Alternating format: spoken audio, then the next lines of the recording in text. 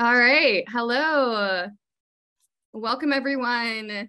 As you start to file in, this is how to plan and finish your next big project strategies for artists with Cory Huff. We're so happy to have him join us today for Thrive with Artwork Archive. While we wait for everyone to join in, please introduce yourself in the chat below. You can say your name, where you're from, what type of art you make. We'd love to meet you all. The chat is also a great place to connect with other artists and introduce yourself. And while it is such a great place for that, if you have any questions, the Q&A at the bottom is where you'll want to ask any topic related questions. And then we do have a few housekeeping items before we jump into the webinar, but we will wait a few minutes while some more of you get in here. So hello. So many great artists, upstate New York. I'm looking for who the furthest away is. I saw somebody from Colombia. Wow. Colorado, that's where we're from. Hello, New Zealand. Oh, New Zealand. Oh my goodness. Okay, I think New Zealand wins. Awesome. Oh, Kelowna, British Columbia. Shout out British Columbia. I love British Columbia. Hawaii. Oh, jealous. Big island. Oh. Beautiful. Hello, everyone. A lot of islanders here today. Carolinas, lots of New Yorkers. Hey, everybody. Yes, it's greetings from Memphis. Nice. All right. And then this comes up a lot. I'm just going to answer a few questions before we get started. This will be recorded and it will be sent out to everyone who's registered. If you have to leave early, we will send out a recording within 24 hours. So check your mailbox tomorrow, and we will send that along with all the slides. That has a lot of great resources that Cory has provided, along with Artwork Archive. So you'll have links to everything that we talk about today. So if we go over things a little bit fast, you'll be able to go back and dig in a little bit further tomorrow. We have left about 30 minutes at the end of the session for a Q&A. Cory's going to be answering a lot of questions. So if you have personal questions that you have about it, or you just have some confusion, put those in the Q&A and we will save 30 minutes. So I'll get to what I can while Cory's talking, but then we'll bump those up and then ask you if you have any, if you want to answer it live, and then we'll put you in touch with Cory and you'll be able to elaborate on that question as well. So again, use the Q&A for that. And as we've learned in the past Thrive webinars, we get so many wonderful questions and suggestions, but we're not always able to get to all of them. So if we weren't able to get to yours today, please do reach out directly to us at team@artworkarchive.com or Cory@theabundantartist.com. That said, a few more housekeeping. There is live transcripts on the bottom. So if you look at the bottom down here, you should see closed captioning. So you can turn that on if it's not already on for you. And you do need the app for that. So if you're just web browsing, you might not see it. It might be a little bit different. I think that's it. So we will jump in. I think it's been a few minutes. I think most of you are here. So great to see you. So yeah, welcome again to another installment of Thrive with Artwork Archive. This is our webinar series that invites art experts around the world to deliver practical advice for artists looking to build an art career. Our hope is that you come away from these sessions with easy to execute strategies and tips to set your art business up for success. I'm Katie. I've been with Artwork Archive for about 7 years now, and I'm the head of content. And today we are joined by Cory Huff, the founder of Abundant Artists. And Cory has been helping artists online since 2009. He's based out of Portland, and he's helped hundreds of artists figure out how to navigate a fine art career. He's going to be talking to us about how to plan and finish projects today, specifically for artists. So a range of projects, and he's going to go into like, what's a project look like, what defines a project, and kind of give you some strategies on how to execute those projects without getting overwhelmed. As always, welcome to all of you Artwork Archive users. If you aren't familiar with Artwork Archive yet, we're a platform that provides artists with tools they need to get organized, manage, and grow your art business and showcase your artwork online. And we'll be providing some more resources for you to learn more about that at the end as well. With that said, I will hand it over to Cory, and I'll start our slides. And yeah, then I will go let him take the lead here. Thank you so much, Katie. I really appreciate it. The Abundant Artist and Artwork Archive have been longtime friends. So I really appreciate y'all having me here today. And I'm excited to chat with everybody. Obviously, the chat is going by super fast. So if you do have a question, make sure you drop that in the Q&A section. But it's really, really fun. I know it's normal now, but I still get a thrill out of seeing like so many artists from so many places, from New Zealand, Poland, British Columbia, all over the United States. I'm so glad you're here, and I feel honored that you're sharing time with us today. So thank you very much. I do want to take some time at the end today to talk about how to implement some of the things that some of the principles I'm going to teach. So if you're feeling brave or super curious, feel free to raise your hand and say that you'd like to come on live at the end. So today we're going to talk about finishing projects, right? And I'll talk about what I mean by projects, but a project can be anything that takes significant time, energy, or attention, right? And we're going to talk about some specific tactics and strategies for planning and finishing projects, including the 5 project rule, what time blocking is and how artists can use it, the 10-15 split, and then sort of organizational strategies. Before we get into organizational strategies and all the tactics and everything, let's just talk a little bit about what a project is. And if we could skip down to slide 6. Yeah. Cool. So what is a project? How do we define it? Before we talk about how we define projects, I just want to mention for artists, when we're talking about running an art business or running an art practice, there are what I break down into 5 different business models for artists: selling art through galleries, selling art direct to collector, prints and products, commissions, and licensing, right?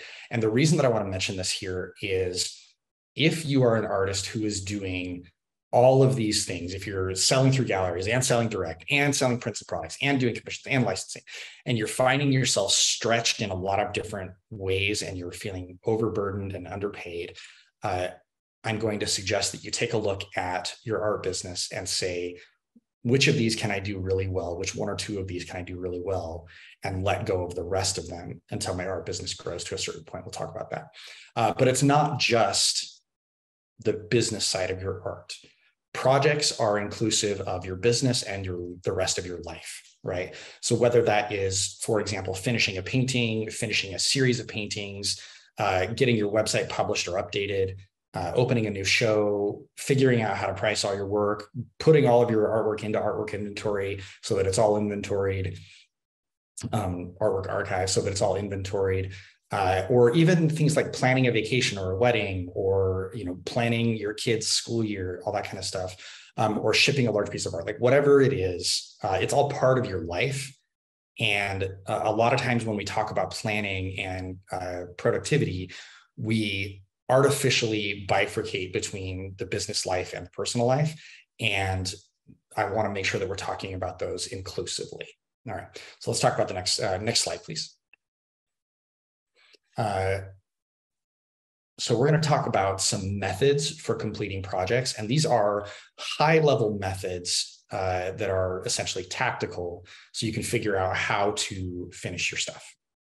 So first of all, I want to talk a little bit about how you structure your day, right? So how you structure your day, and this is different for part-time artists versus full-time artists. And when I say part-time versus full-time, I just mean how much time you're spending on the art business.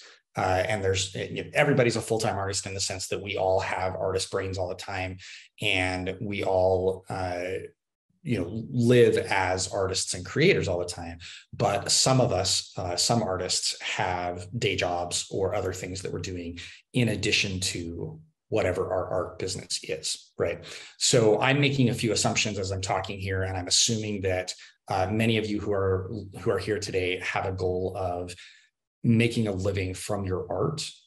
And so that is what I mean when I say full-time artist, that you have the goal of making a living from your art. So if you have a day job or some other thing, what I will usually tell artists is plan on, like, try to structure your life so that you can spend at least 10 hours a week on your art practice, right?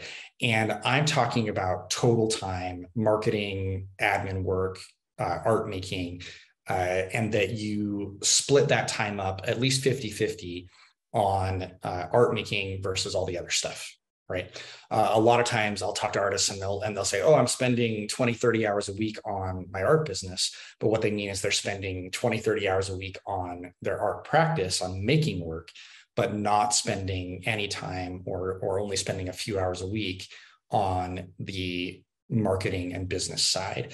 And what I usually tell artists, if you want to make a living from your work, is you need to be spending about 50% of your time making art and the other 50% selling and doing the business side.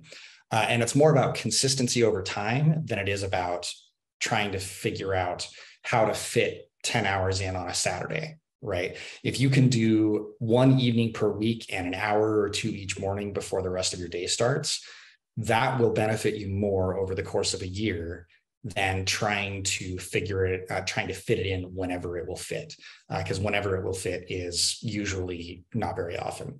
And then eliminating distractions. As a part-time artist, if you're trying to build an art business, it's going to be about eliminating distractions, and I'll talk more about what that means.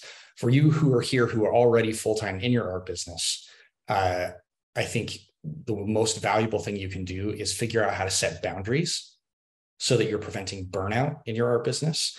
I think it's very easy for us to become enamored with and obsessed with our art businesses and want to work 60 to 80 hours a week, which doesn't leave time for recovery and personal maintenance and all that other stuff.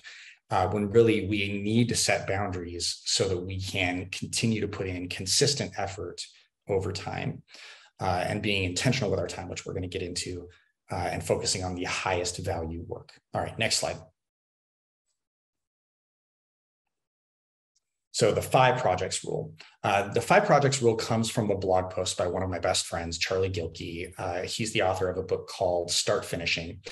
And full disclosure, I used to work with Charlie. I used to be the head of marketing for his company. But I think that some of the 5 projects rule and some of the other things that I'm going to talk about, I've borrowed from him in his book. And I think they work really well for creative people. So all projects fit into time horizons, right? So you can have 5 projects a day, 5 things a day that you're working on. You can have 5 projects in a week, or you can have 5 projects in a month, or you can have 5 projects in a year, right? And your 5 yearly projects, let's go ahead and go to the next slide. Your 5 yearly projects are going to break down into quarterly, monthly, weekly, and daily projects, right? And when we get into daily and weekly, we start talking about in terms of tasks and to-do items rather than projects. But I'm using the word project broadly to describe to-do lists and daily tasks when we get down to that level. But every project breaks down into these things, right? So when you're thinking about what is a year-sized project for me? A year-sized project might be, get to $30,000 in sales from my art this year. That might be a year-long project. And then that breaks down into, $7,500 per quarter. And that breaks down into something a little less than $2,500 per month in art sales, and so on and so forth. And so you start to break those down into their subcategories. Next slide, please. And here's what that looks like on some example projects for some artists that I've worked with in the past. So a month-sized project might be, I've got a show in a month and I need to finish a series of paintings in order to be ready for that show, right? And that means that in the week, I'm going to do base coats and blocking for each painting in the first week. And then a day-sized task for my month-long project might be, I'm going to varnish all the pieces when I finish them, right? These are all just steps in finishing that series, but you get an idea for what those might look like over the course of a month, week, and day. Publishing a website breaks down into sketching out the 5 pages of your website.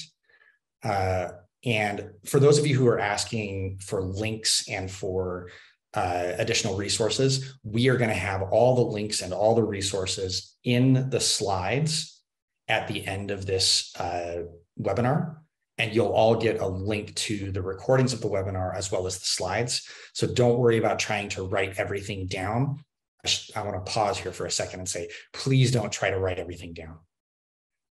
What I would encourage you to do is pay attention to what resonates with you.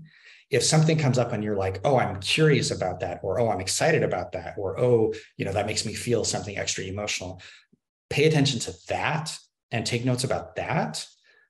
Because you can go back and review like specific links and specific resources, but things that stand out to you and make you pay attention, those are the things that you probably need to pay attention to in your art business in your life right now. All right, so I want to dive back into what we're talking about here. So a month-sized project might be publishing your website. So it might take a week to sketch out all 5 pages of your website, and then a daily task might be to take all the written copy and then copy and paste that into all the sections of your website. And then another month-sized project might be open a gallery show, which means that in a week you might walk through the space and plan where all the pieces are going to be, and in a day you might show up at the space early to walk through and talk to the gallery in order to prepare for the show. So this is what I'm talking about when I say in each time slice you get 3 to 5 projects that you're going to do. All right, next slide. So Rhonda Gray is an artist based in Chicago in the United States. And Rhonda gave us permission to share some of her quotes and some of the things that she does to plan her week and month. And she says here, find and know your work rhythm. Knowing what tasks I may do better in the morning, noon, or night really helps me effectively schedule my work week, which I really love. So I think somebody asked earlier, what do I mean by figuring out when you can be most effective? Let's go ahead and go to the next slide. So Rhonda is talking about figuring out time blocking, right? And time blocking is basically just taking your calendar, and I'm assuming that you are using a calendar here, that you take your calendar and you sort of break your calendar down into blocks to say, this is how I'm going to spend this time, and this is how I'm going to spend this time. And you try to put the blocks that fit best with your energy each day. So focus blocks, admin blocks, social blocks, recovery blocks. Let's talk a little bit about what each of those things are. So a focus block is, generally speaking, it is a 90-minute, 2-hour block of time when you can go deep on something, right? So a focus block might be, I'm going to paint. A focus block might be, I'm going to write my artist statement. Anything that requires a long period of uninterrupted focus in order for you to accomplish a significant task, right? So then admin blocks, generally speaking, are an hour or less of usually smaller tasks that you chunk together. Or it might be one long admin task that might be like taxes. And so admin blocks are, generally speaking, we have no more than 2 or 3 focus blocks in any given day, because we're not capable of maintaining deep levels of concentration for more than a couple of hours at a time, and not more than 4 to 6 hours per day at the most. It is very common for people to not be able to have a deep level of concentration for more than 4 hours in any given day. And if you work from home and you have kids at home, you know that you're lucky to get 1 solid focus block per day, right? So that's why it's important to find your focus blocks in the day and schedule those for when you have the most energy, right? Then admin blocks, social blocks are exactly what they sound like. It's time where you might schedule meetings. It's time when you might schedule time with friends. It's time when you are going to be with other people, right? And the reason that Charlie and I like to break out social blocks as separate is for a lot of people, social blocks are different. Social blocks for some people are very draining. Social blocks for some people are very energizing. And that's why we have social blocks out as their own category. So recovery blocks are sometimes interchangeable with social blocks. Recovery blocks are adjustable to periods of time when you do whatever you need to recover. And one of the things that I think is missing from the productivity genre as a whole is recovery time, right? If you spend 4 to 6 hours a day deeply focused, you are going to be very tired, at least mentally tired and maybe physically tired if you are spending that time art making. You need recovery time. And that might be anything from a 15-minute meditation to a half-hour nap to an hour of exercise, right? You need recovery time, and it's important to build that into your schedule. All right, next slide. So this is a screenshot of Rhonda Gray's planned recovery blocks, right? So you can see green time for her is focus blocks, admin blocks, where she's working on grants and tracking financials. The goldenrod yellow, and I'm having a hard time with the colors on the screen here. The goldenrod blocks are her focus blocks or social blocks. And then the lighter yellow are also focus blocks.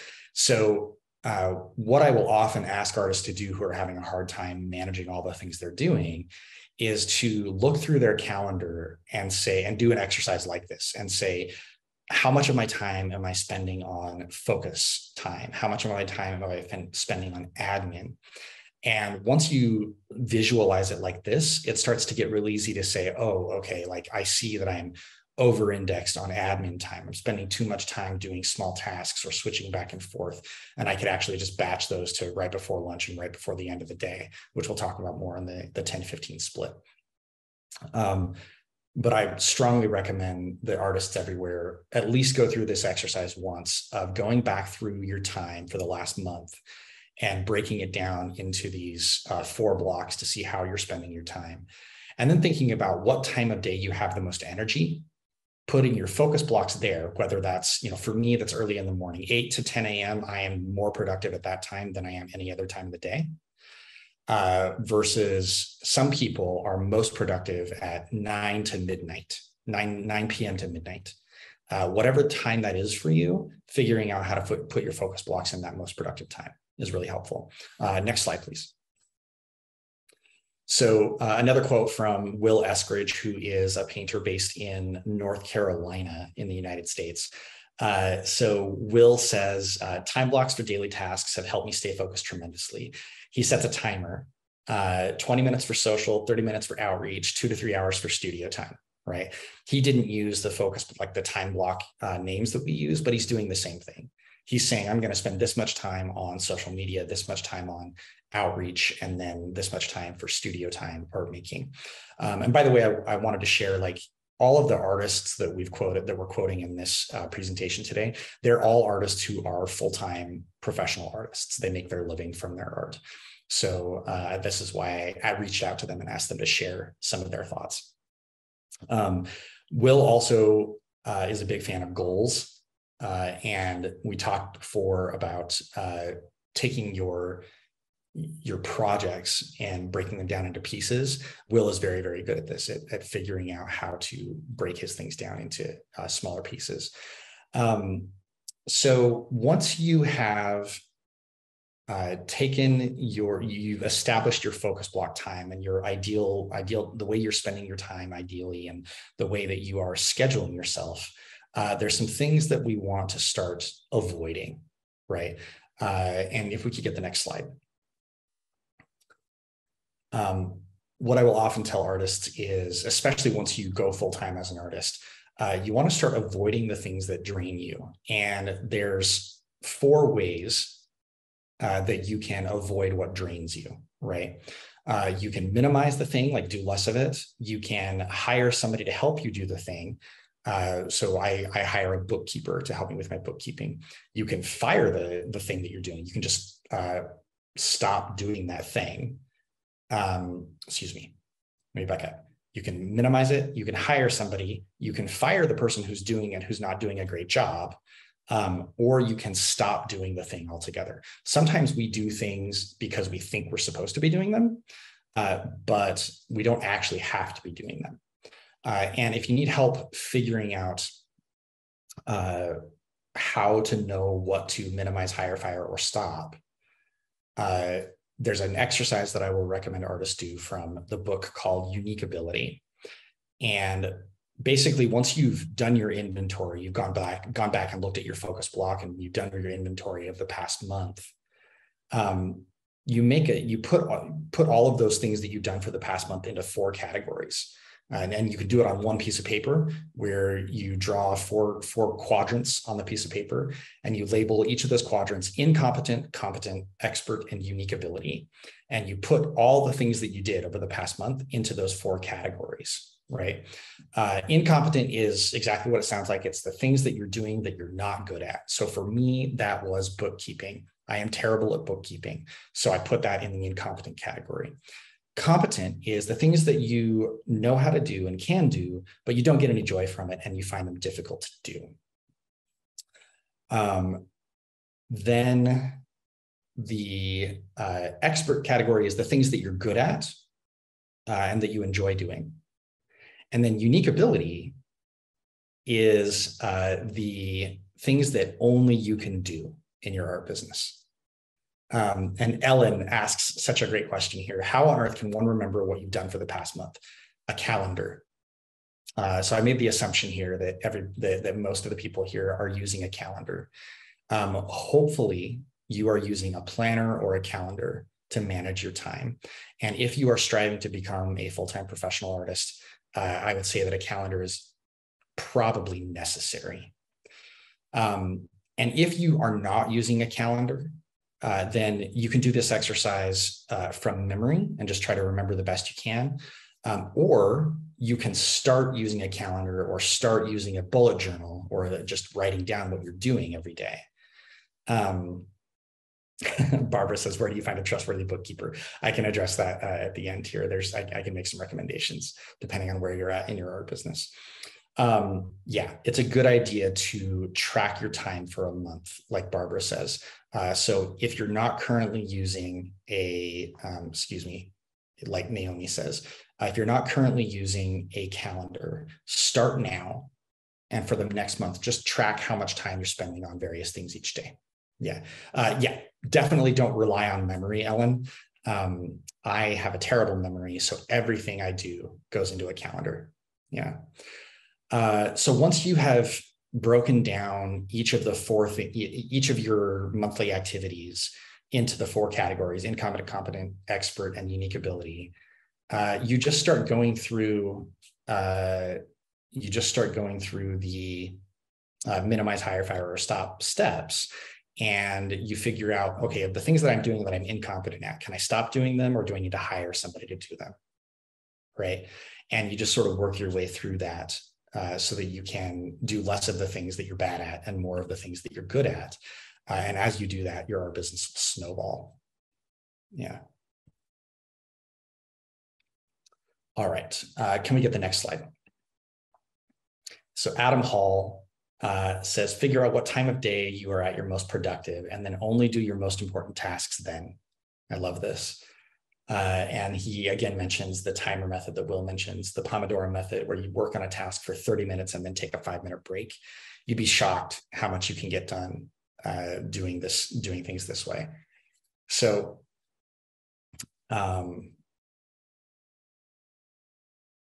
yeah, I love it. So I want to talk for a minute before we get into some more tactical things and tools we can use. Yeah, go ahead and go to the next slide. So grieving lost projects. I mentioned the 5 projects, the 5-project limit, that you should only have 5 projects in any given time slice. And a lot of times when I mention this, people get upset and they don't understand, they feel like 5 projects in any given time slice is too limiting, that they have too many things to do. And my pushback there is to say, it's okay to do less. It's okay to do less. Taking care of your kids is a project. Taking care of your sick relative is a project. Making a series of art is a project. Working your day job is a project. And realistically, if we want to do a good job, we need to limit what we do, and that's going to bring up grief. If you're having a viscerally negative reaction to saying I can only do this number of things in a day, week, month, or year, that's okay. It's okay to be sad about things. And what I will frequently do is, if I know that there's something I want to do but I can't do it right now, I'll put it in a lost projects folder or an idea, like ideas for later folder, and I'll come back to it periodically. But I just wanted to sort of recognize that it's normal to grieve the loss of projects that we want to work on. All right, so before we dive into even like all the Q&A, I see tons and tons of questions coming in, so thank you so much for that. I want to turn some time back over to Katie to talk a little bit about some of the ways that Artwork Archive can help you with some of the things that I've talked about here. Thank you. Yeah, this was so great already.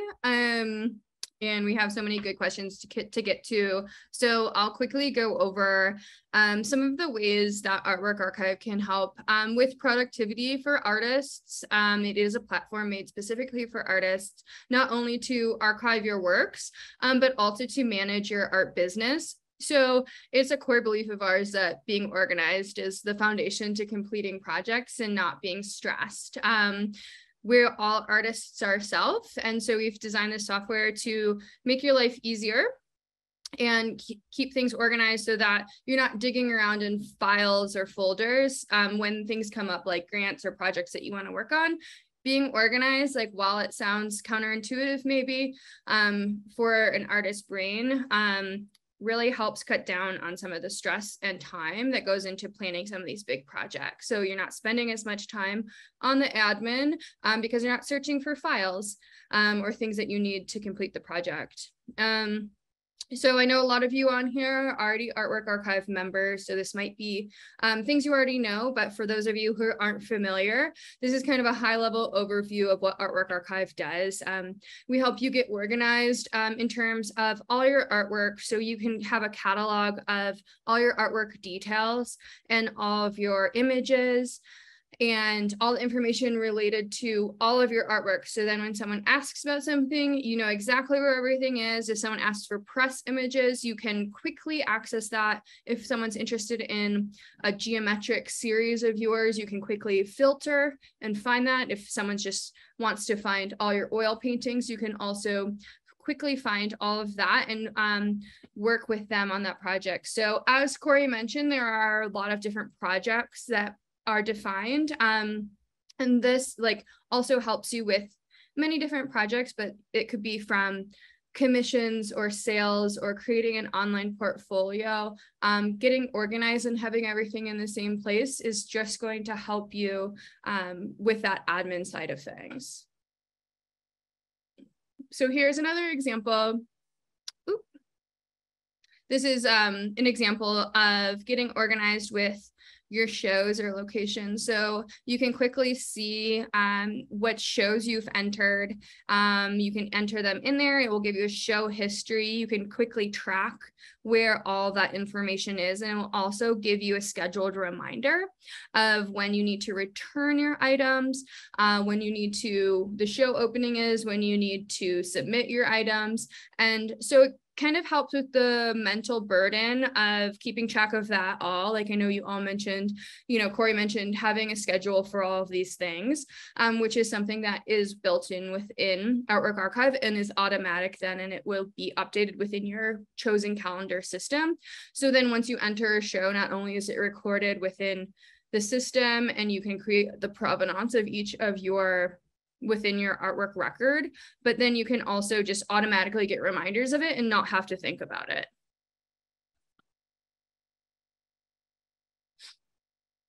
Oop. another aspect of getting organized. So there's some key aspects of getting organized. So I would say it would be your artwork, your shows, your images, which all are possible within Artwork Archive. And then another way to get organized and kind of help with some of these bigger projects. We did mention taxes earlier. So you can keep track of your expenses and your revenue within Artwork Archive. So every time you make a sale, that would be automatically entered within Artwork Archive. And you can also then keep track of any expenses that you would have and keep your documents then also just stored in Artwork Archive. So it's basically an all-in-one platform for a hub for your information about your art business and art career. So you're organizing all this information. So once you start to have, if you have a project that you want to complete, this is your admin hub. So you're not just wasting time. I know have struggled with staying organized. I have so many folders, I have so many papers, and then I spend hours just trying to find the right image, the right high quality image. And so this is all just makes it so it's very easy to find everything you need, so you don't have to be stressed out finding what you need.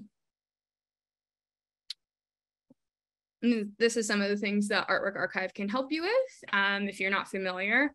Our main goal is to help you catalog and document your artwork for a lot of reasons, like beyond just project management. It's great for building your legacy. It's great for seeing an overview of your art career in general. And then you can also build up your contacts for some marketing and other projects. Track past exhibitions, which I just spoke about, and logging your income, organizing your documents. So all those things we just touched upon, this is kind of some of the things that can help you with your art business as it goes along. And then, as I mentioned, we do have a scheduling feature. So if you don't have a calendar, the scheduling feature is automatic within Artwork Archive. So if you have an upcoming show, it will enter those into your schedule, and you can opt into a weekly update. We'll send you what you need to get done for the week on Monday. You can opt into it or choose not to have it if you have too many emails in your inbox, but you can choose to do that. And it would look something like this. So it would show you everything you have coming up for the upcoming week, next week, the next month, and then the year. And you can kind of see, go in there and click everything that's coming up. You can also add custom reminders and add reminders through our contact system. So you can create contacts through that are collectors or any other type of contact that you might have. And it works as a contact management system. So you can create a custom reminder for them, and that would send a reminder to you to say, hey, I need to send a second invoice to this person. I need to follow up about something we talked about last week. And that's just like another way to not have the mental burden on yourself. Just when you're thinking about so many things as artists, we have to do so many things. We have to do marketing, we have to create the work, we have to do the admin. And then if you can just set it aside and create a reminder, I highly recommend it, because then it's like the mental burden sometimes just gets in the way of your creativity and can seem overwhelming and you can't get anything done then. So this set it aside, come back to it, and like then you'll be able to address it when the time comes. There are also some time-saving aspects which helps with productivity. So as Cory was mentioning, don't waste time with the things that you're not good at, or just why waste time at things that you don't need to do maybe. So we help you with create very easy to generate reports that you might have been doing by hand before, or creating invoices in different design programs, or creating your own inventory reports or portfolio pages or catalogs by hand, or certificate authenticity by hand.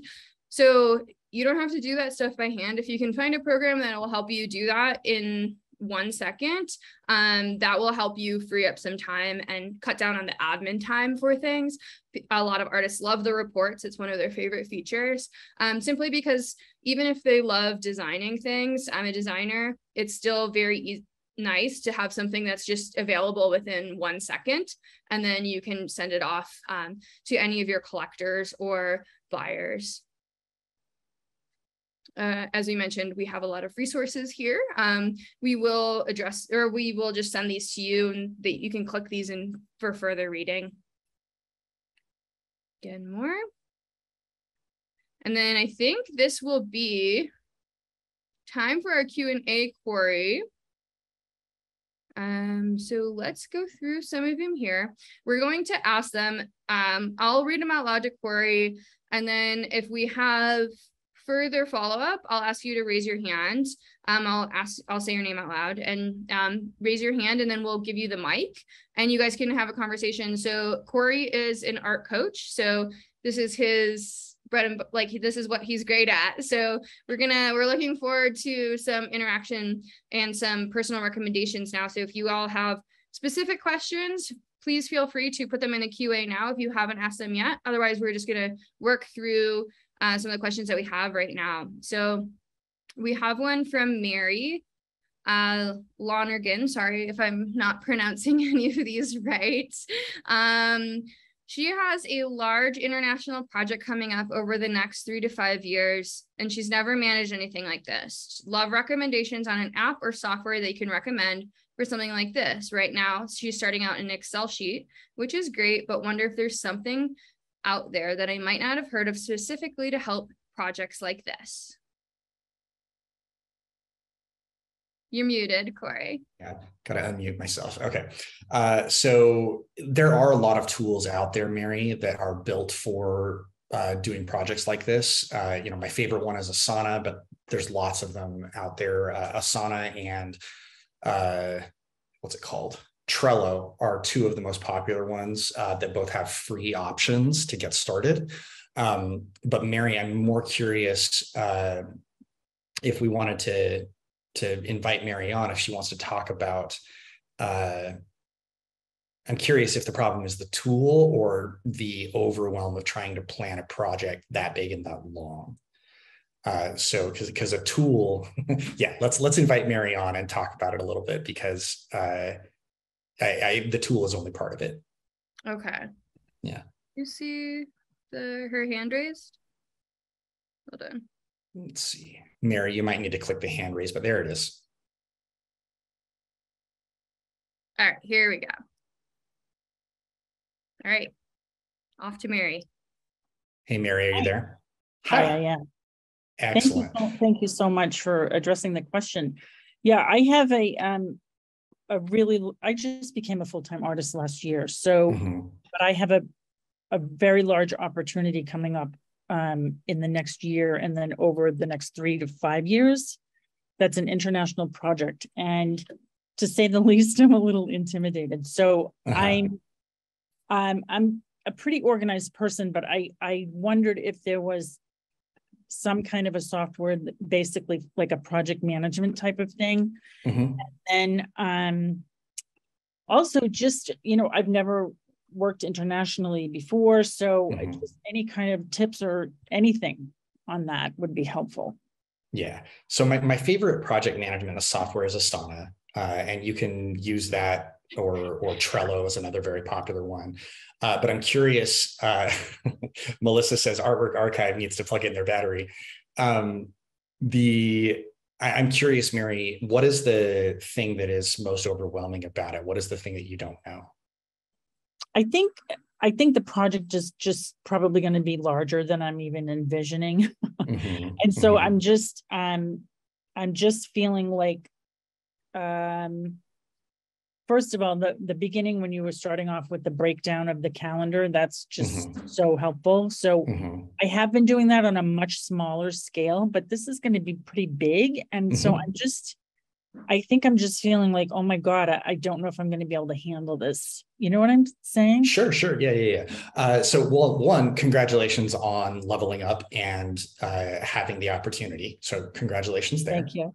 Thank you. Yeah. So can you give us an idea of what is the project? What is the final end state of the project? The end state, it's going to be 12 boutique hotels, and I'm going to be doing the artwork for these various locations. So but they're all going to be international. There might be one in New York, but the rest of them are all going to be international. So, I don't even have any contacts internationally. Now, I know that the people that I'm going to be working with will have some contacts, but I think I'm just trying to get a little bit ahead and start to even pre-plan in my head what might be coming up. I don't I have a few questions for you. Sure.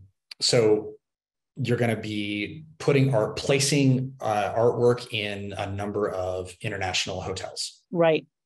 How many hotels? 12. 12 hotels. How many pieces? Not even sure yet. Okay, there's your first thing to do is figure out how many pieces it's going to be.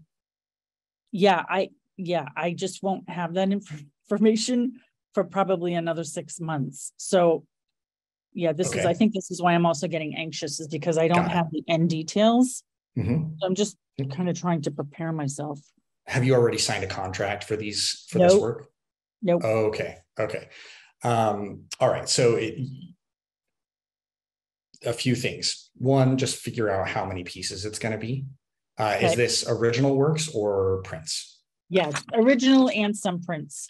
Original and some prints. Okay. So I know how these projects work. These sort of commercial projects work. If it's boutique hotels, they're going to be smallish, right? Maybe 20 to 30 rooms at the most if it's a boutique hotel, right? Maybe 50 if it's a large boutique hotel. And is it one piece per room, or is it hallway and lobby pieces? I don't know. Right. Okay. So then if it's just hallway and lobby pieces, then you're talking, maybe 15 to 20 pieces. But if it's a piece per room, then we're talking about 50 times 12 is 600, probably prints. Right. And then you just plan according to that. So you just need more information. Right. Yeah.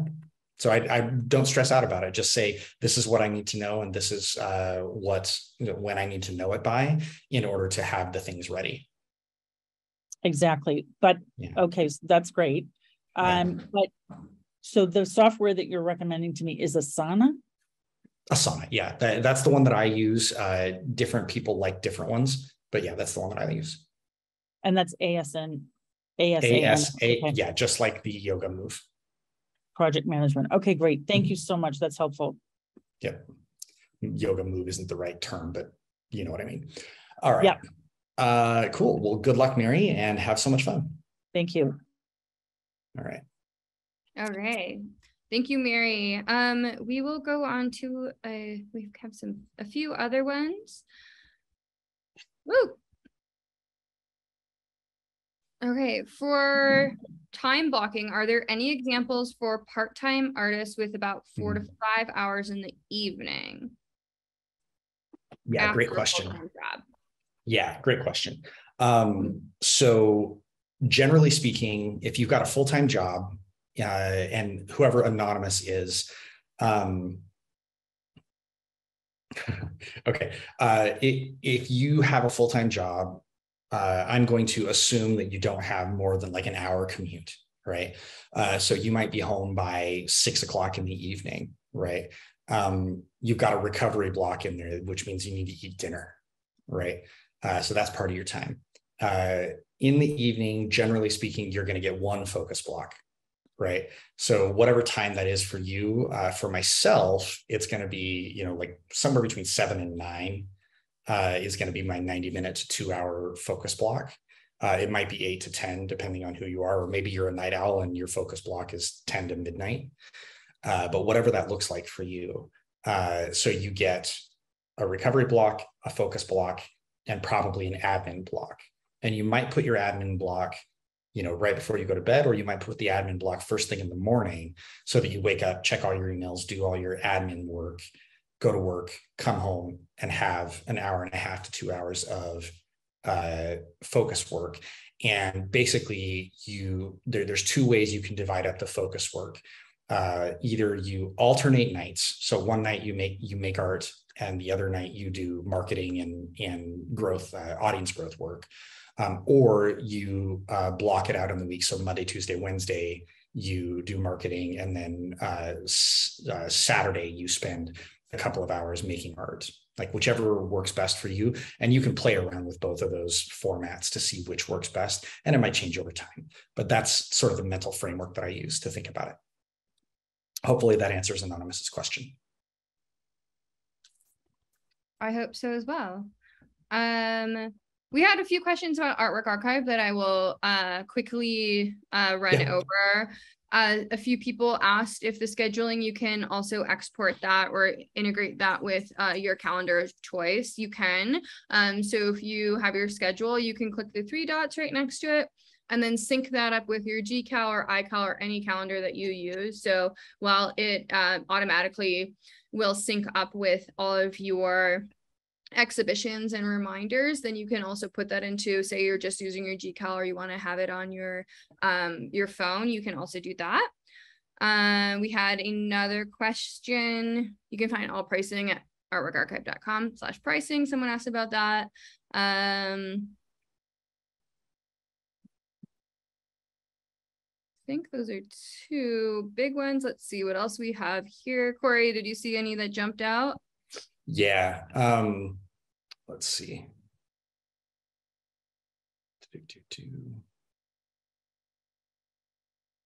Okay.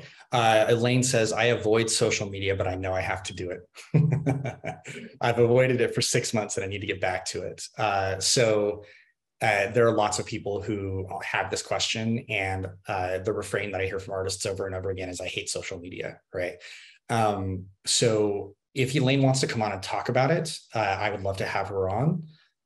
So Elaine, if you want to talk about it, hit the raise hand button so we can find you, and we'll invite you on to talk about it a little bit. Yeah.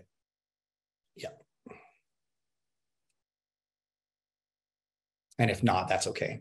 I can answer it. Or if somebody else wants to talk about social media, we can do that too. I think she's here, but you're unmuted. Okay, there I go. Yeah. There we go. Hi, Elaine. Yeah, hi. So Elaine, tell me what you hate about social media. Well, I worked with, it's so constant. It's like if you make a post, you have to respond to all the people who respond to your post. And then I had kind of a serious surgery in the fall, and then I just kind of like let it go, and I haven't been able to get back to it. What I did is, when I was working on it, I had a chart I made, so that every time I did like Facebook or LinkedIn or Instagram, then I would write it down, and I had a really good schedule going. And then I can't seem to get back to it now that I'm actually making artwork again. Right. So, were you seeing results from your social media marketing? I was. I mean, yeah, I had a lot of responses and a lot of, positive stuff. I mean, were you seeing sales from your social media? Well, I just saw one sale. Okay. So no, I mean, not really. Sure. But I'm doing this series that isn't really it's not something people want to buy. It's all these industrial landscapes. So I'm trying to just make a body of work and let people know about it. And then do a show at some point. I'm confused. You just told me that you're making a series of work that nobody's going to want to buy, but then you also just said that you're going to do a show. Right, a show, like a gallery show or a museum show or something. Why would you do a gallery show if you think people aren't going to buy the work? Well, I was thinking more like a museum show or something, because, well, I don't know who wants to buy paintings of cell towers and like industrial things. I mean, people love the work though. It's beautiful. Let me ask you this, Elaine. What is your goal with the art? Why are you making the art? I'm making the art because it's what's inspiring me now, and I'm a retired teacher, so I was making a good amount of money, like selling normal paintings, and now I'm just doing this. So, okay, so you don't actually. What I'm hearing you say is you don't need to grow a social media following, and you don't need to sell the work because you have other income sources. Is that correct? Well, that's correct, but I do like the idea of having a following. Sure. Okay. Yeah. Then in that case, if there's no like immediate need for revenue, and this is normal for a fairly significant number of artists, then just do what makes sense for you and do what's fun. Okay. Yeah. Like if there's a way that you can make social media fun, do that. Right. Okay. I think there's a lot of marketing people in an effort to like make it palatable and make it easy to teach. They tell everybody, okay, you got to do social media at this time. You got to do the same time every day. You got to do every social channel. I heard you earlier saying that you did Facebook and LinkedIn and Instagram. You don't have to do all that. What you actually want to do is what's effective and what meets your goals. Okay. So if you just want to grow your following and engage with people, is totally fine, and have fun with it. See what the trends are, make some videos, make some reels, respond to people who are responding to your work. All totally valid ways of handling it. Yeah. Okay. Is there a time block? Is there an ideal time block for someone like me to spend doing this? I mean, I do want to engage a following. Mm-hmm. I do want to eventually have more sales. It's just not my goal right now. I'm trying to get a body of work. Sure. Yeah, I think, you put that in your admin block and call it 15 or 20 minutes every few days. Okay. And that's probably fine. See, that's doable. There you go. Yeah. Okay. Well, that was helpful. Thank you so much. Absolutely. Really appreciate it. Yeah. All right. Thank you, Elaine. We have another one, Cory, for you. How much time would you recommend working on grants or residency or exhibition proposals, things that you're not sure are going to come through? These grants and opportunities can take a lot of time and they're not guaranteed. Do you have a recommendation for how long you should be spending on those type of opportunities? Yeah, great question. So Laura, I quoted an artist earlier, Rhonda Gray. And Rhonda is actually fueling her art career in large part through grants, right? And it depends on the kind of art that you're making and what you want to do with your art, okay? So Rhonda, a large portion of her body of work is murals that celebrate the history of things like the Underground Railroad and other elements of Black history in the United States, right? So there's not a easy commercial market for that work.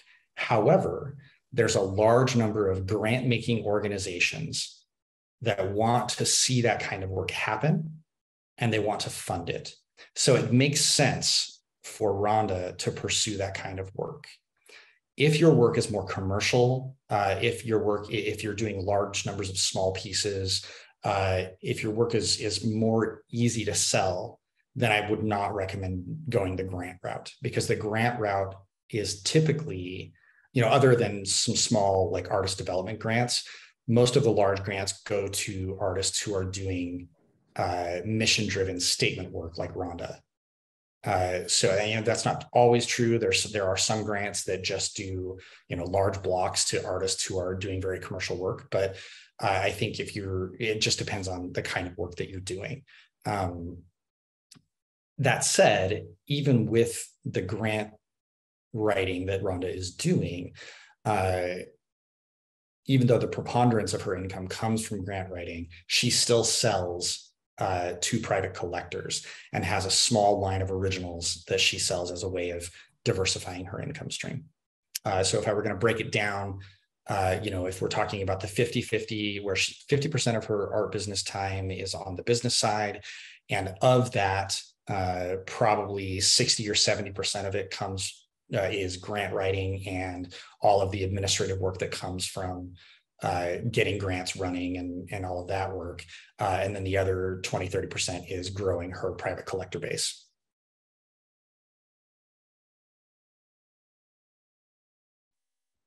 Okay, do we have a follow-up? Are we good there? Okay. Yeah, that's all I had for now, unless she has more questions. Okay, cool. Well, let's go into Deborah. This is an artwork archive question that we've gotten a few times. People are wondering if the info has to be put into the archive by yourself. What's the best way to get started? How long does it take? And that I can't answer because everyone has, it depends on how large your inventory is to start with. We do offer an import system. So if you've been keeping track of it in Excel or spreadsheet, we can import that information for you. Or if you have it in a different program, we can also import that information. I would say that the best way to get started is with your most current work and work backwards. So the things you've most recently made, and then keep going back, since those are the things that are the freshest in your memory and you can just answer right away. Like, you know what the name is, you know who it's sold to, you know the dimensions, and then work back in time. And hopefully you still have a lot of the information from a few years ago of the work that wasn't documented yet, and then go forward from there. So we have some resources available, again, within the slides to help with the process. I know that it's a lot to get set up at first, but being organized, it's like a little bit of legwork. It's kind of like working out, like it's kind of painful at first, but like it helps you stay alive longer. So we do it and it makes your life easier and better. So we do it up front, and it helps get, and we do have a great support team to help get set up, and a lot of good videos and information to get started. And then it does make your life a lot easier. Yeah. And one thing I will say here is Susan or whoever was asking about, like, how do I find the time to inventory my work? Either you inventory your work now by spending, call it 15, 20 minutes every few days doing the work, or your estate inventories your artwork after you die, and they're going to get it wrong because they just do not have the information that's in your brain. And it's going to take an enormous amount of investment of time and resources to inventory your work. So by breaking it down into 20, 30-minute increments every few days or every week, you will be able to get through all of it. It's work that needs to get done. And for those of you who are younger in your career and don't have hundreds or thousands of paintings yet, let this be a object lesson to say, like, you need to inventory your work, because the longer you put it off, the harder it will be, because not only will there be more work, but you'll forget where everything is and what it is and all that stuff. So I have a good friend who recently showed me her inventory spreadsheet that she maintains, and she's an artist in her mid-40s who has made thousands of pieces of art, and managing that spreadsheet is an enormous task. So don't delay it, because the longer you delay it, the harder it will be. Exactly. And if you can, again, spend 20 minutes every week entering what you did that week, it'll just help. My problem is, even beyond your legacy, accessing that information. Like, I will waste, before Artwork Archive, I would waste hours a week just trying to find the high resolution image on my crowded desktop before that, and like what it matched up to or what show. And like, I, along with many of our users, have horror stories about accidentally submitting works to multiple locations or selling things online, and then also was promised to a gallery. So it helps you kind of keep track and avoid some of these bigger obstacles and avoid the crisis. But it does require, like, it is an exercise in just like 20 minutes every week getting your stuff in there, but it does help some of the crises in the future. All right. Let's see. Okay, we answered that question, the grants and residency question.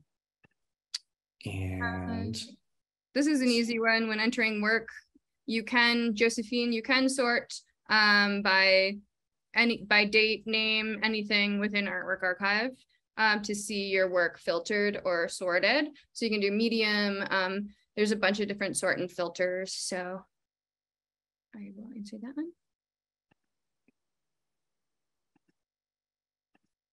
Let's see. Okay. Deborah has a great question that I think I want to answer. How do you advise making sales with Instagram with someone you don't know? I had an inquiry, but not sure how genuine it is. Is there an advisable protocol? Yeah. So I know quite a few artists who just sell their art on Instagram and they don't have a website, or they don't really use their website. So if somebody says, I'm interested, the thing to do is to direct message them back and say, yeah, hey, I saw that you're interested. Here's the information about the work. It's, these are the dimensions. This is the price. Would you like me to package it up and ship it to you? And if they say yes, then you say, great, I'll send you an invoice. And when you pay the invoice, I'll go ahead and ship. Right. And you can send them an invoice via PayPal, or have them just, if you want to use Cash App or Venmo or something, you can do that. And then you manage your whole art business through your mobile device that way. Just make sure that you're not shipping anything before they pay the invoice. And that's how you keep yourself from getting scammed. So that's a high level answer to that question, Deborah.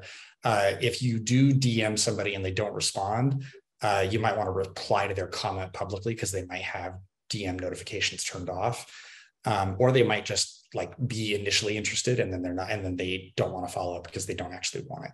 So that's certainly possible as well.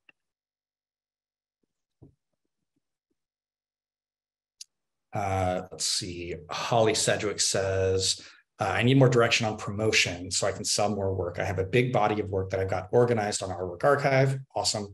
I also post on Instagram and Facebook regularly. So Holly, if we wanted to invite Holly on, I'd love to chat about this for a minute, because I can just give out broad advice, but if I know more about her situation, that's helpful. Holly, can you raise your hand?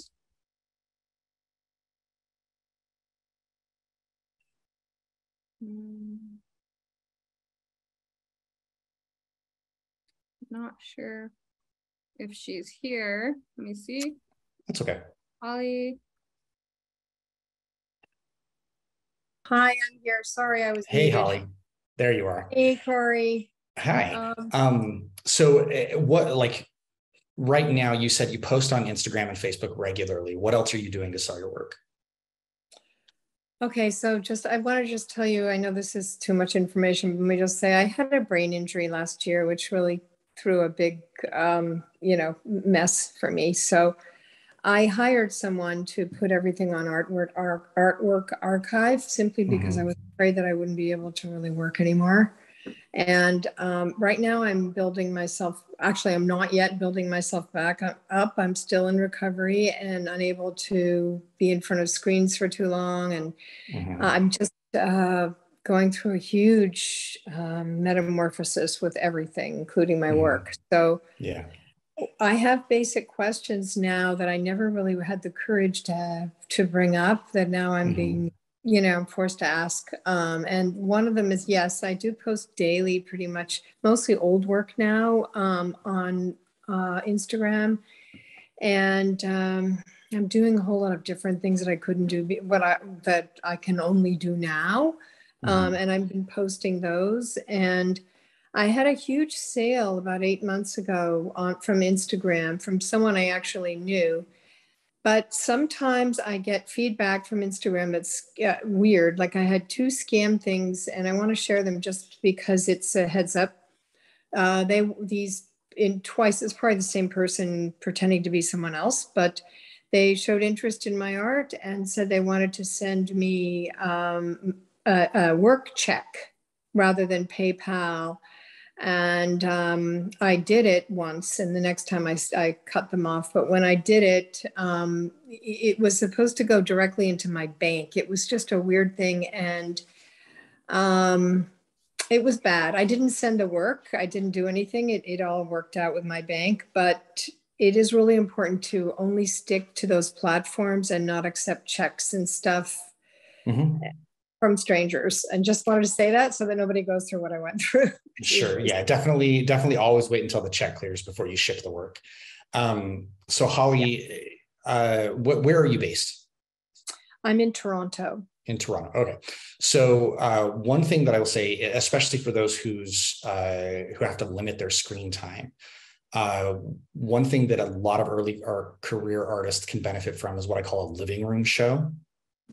Where you, and it doesn't have to be specifically your living room, it's just a way of saying it, but you basically invite over 10 to 15 friends, have an evening, it doesn't have to be longer than an hour, where you invite everybody over, you have some drinks, maybe some snacks, you spend 5 minutes talking about 2 or 3 pieces of your work. It's not a hard pitch, and then you call it a night at the end of the hour, or just keep going if you're having fun. But doing these sort of living room shows accomplishes a couple of things. One, it lets more people know about your work. 2, it gives you an opportunity to practice talking about your work so that you get good at telling your story. And 3, a lot of times, even without a pitch, if you're just talking about the inspiration behind the work and what it is, a lot of times, if you're in a group of 10 people, 1 or 2 of those people will be interested in purchasing the work, even without you necessarily pitching it. And if you can get on a cadence where you're doing, 1 of these a month or something like that, you'll start to build momentum in your sales. And then you can flip it once you get a sale or 2 in your local area to where you're doing a living room show in your collector's living room. And that's when things start to really snowball. Oh, wow. That's a great idea. And that's a great way to be interacting. One of the big things I learned in my recovery is connection heals the brain, life to life connection. And it's not healing my brain to be on the internet. I need to be in real life time with people. And so this is, of course, changing my whole life and, of course, my work. So great feedback, Cory. Thank you. Absolutely. Good luck, Holly. Thanks, Cory. Let's see. I'm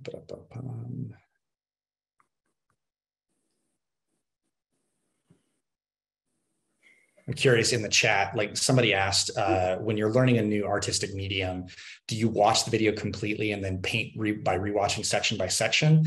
So if anybody in the chat wants to answer what they do, I think that'd be a better answer than my answer. Let's see. I have one from Barbara that I think would be interesting. Do you recommend working in a series instead of a variety from landscapes to portraits? I work in seasonal blocks, spring, fall, plein air, and studio landscape. August begins portraits because she wants to do more. Winter studio. Wondering if there's a consistency in one genre is better. How do you do blocking like that? Yeah. So when we're talking about building a portfolio of work, it's important that you establish a portfolio that is consistent and makes sense, right? And what I mean by that is not one particular medium. I'm not saying you need to do one whole series that is all abstract expressionist paintings, so much as you need to have a series of work that is fueled by the same ideas. Right. So, for example, Gwen Siemel is an artist that I like a lot, and she had a series a few years ago called Crime Against Nature.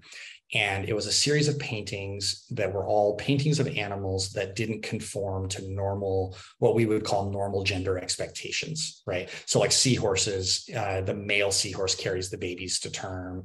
There are male deer that don't have antlers and all kinds of things like that. So that idea around gender identity and expression was what fueled the series. And that's when we talk about making work in a series, that's what we're talking about.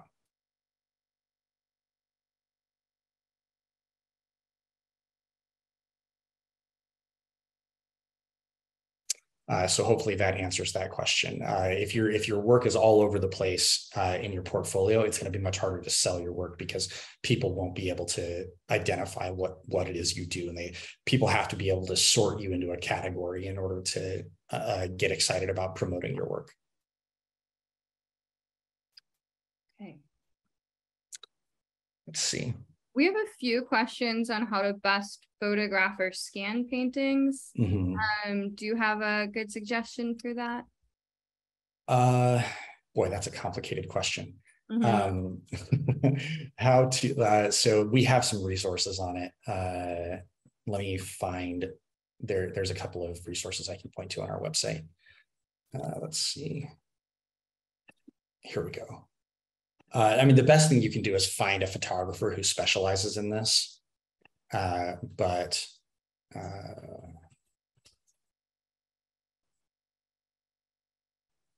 So here's an article I'm posting in the chat on photographing your art for your website. But that is different than like if you're talking about scanning and photographing the work to make prints, that is a completely different thing. And that really requires a professional photographer or going to a print studio and finding a print studio that has a scanner that will handle artwork, and that the print shop is willing to do color corrections, and it's a professional practice to do that. If you don't know how to do it, you need to find a professional to do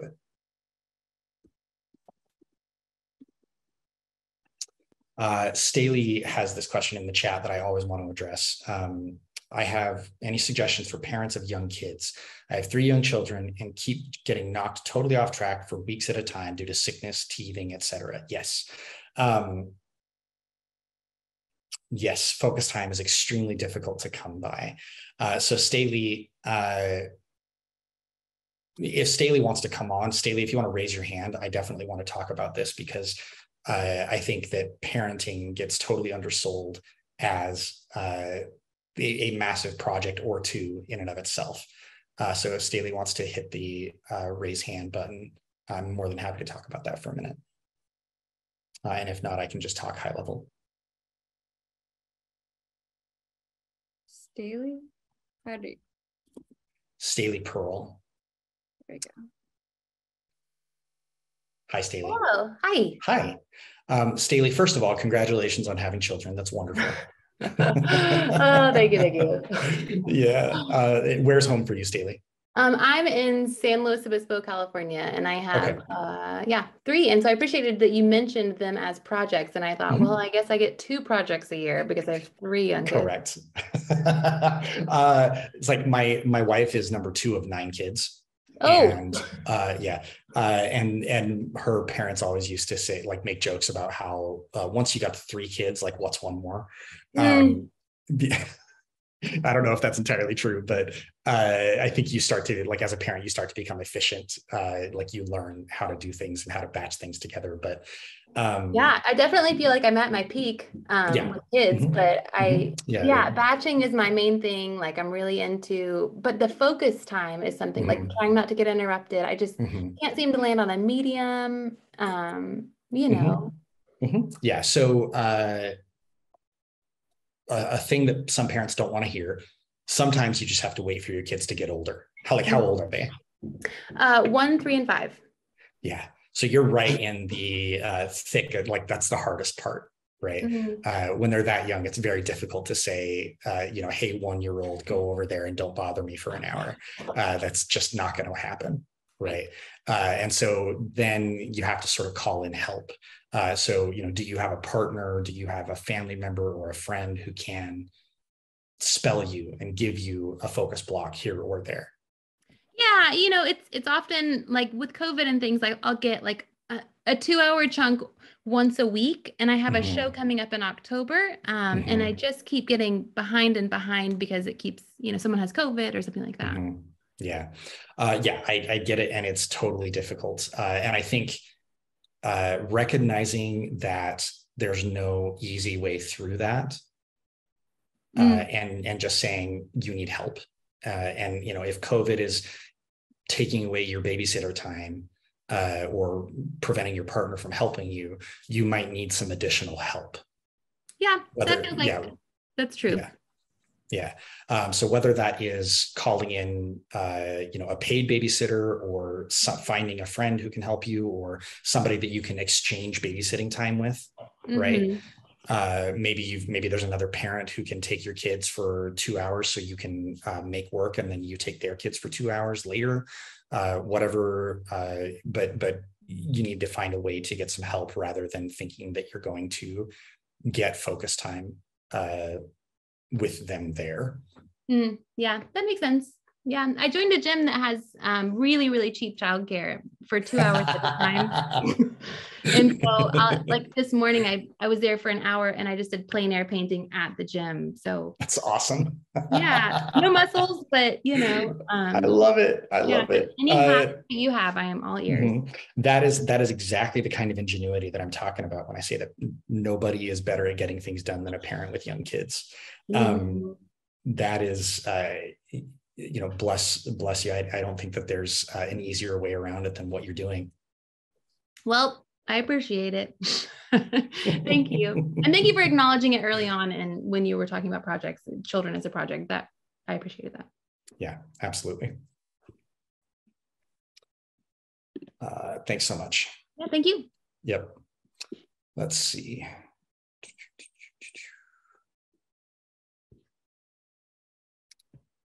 Looking for the next question. There's one maybe from Nicolene about something you had mentioned about figurative artists.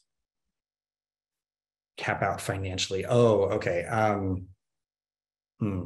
don't know if that's exactly what I meant. Okay, so I'll just talk about this for a second. So Nicolene, I think what I was talking about on another webinar is that there is a income cap for pet portraits, animal portraits, right? Because people are willing to spend a lot on their pets, but they're only willing to spend so much. And the business model for most pet portrait artists is to make a lot of pet portraits. And so you sort of crank out 2 or 3, like I know some pet portrait artists who charge $250 per piece and they do 2 or 3 of them a day. And that is, they've got months-long waiting lists. But even that is a cap, right? If you're making $500 a day, 5 days a week, at 50 weeks a year, that's 2,500 times 50, whatever that is. That's not that much money. And so that's what I'm talking about when I say there's an income cap. But if we're talking about like professional portraits, like that's a totally different realm, because then you're getting into something like very wealthy people paying $20,000 to have dad painted. Like that's a completely different realm. So hopefully that adds a little more detail on that. And part of the reason that landscape and abstract artists